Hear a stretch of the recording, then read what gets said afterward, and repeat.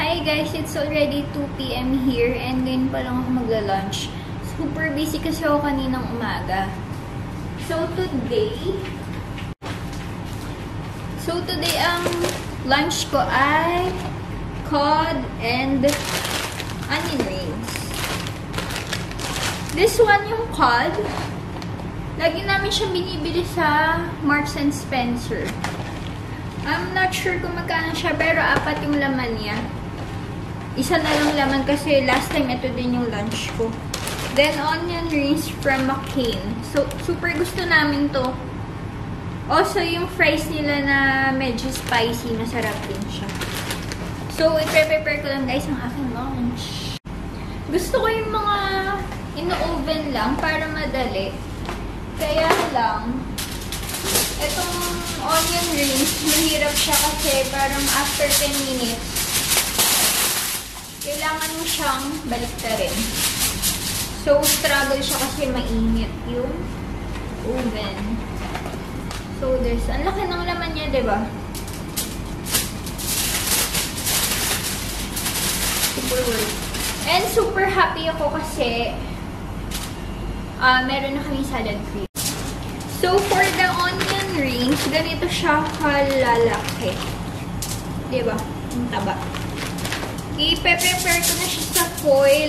Kasi ano lang naman siya, 20 minutes mo lang naman siya ipapasok sa oven. 10 minutes yung kabilang side and 10 minutes yung kabila. So, mamaya ko pa siya ilalagay pag after 10 minutes ng cod sa loob.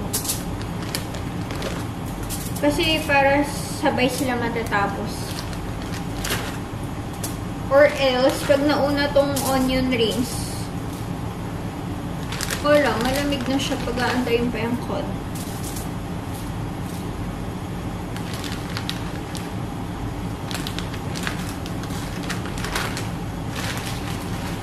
Hi guys! So, ilalagay ko na yung cod sa oven. So, pinatong ko siya sa foil para hindi siya dumikit sa tray.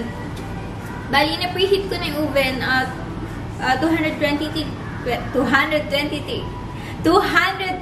degrees Celsius. Then, ilalagay natin yung cod sa loob ng oven for 30 to 35 minutes.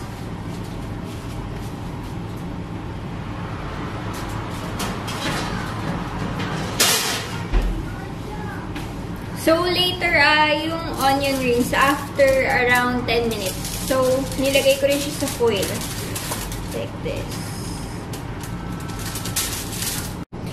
So, now I'm going to flip the onion rings. And the bread and the cheese. Like it,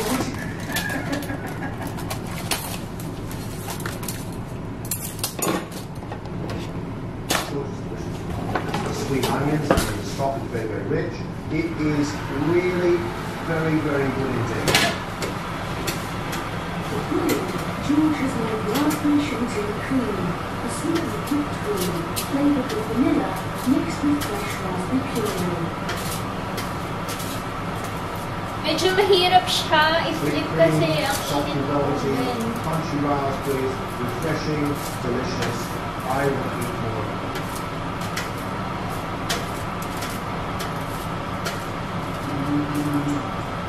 balance between sweet cream and sharp raspberries become a happy.